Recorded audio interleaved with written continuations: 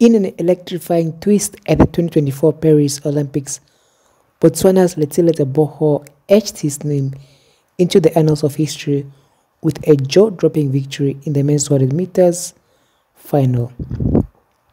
In a race that captivated spectators, Tebogo, who's just 21 years old, stunned the world, clocking an astonishing 19.46 seconds, becoming the first African to ever claim Olympic gold in this event.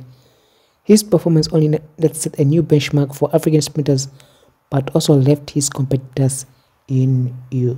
Congratulations to Botswana's Letsile Tebogo. American star Noah Lyles, who was eyeing a sprint double after his 100-meter triumph, found himself grappling with unexpected hurdles despite his high hopes.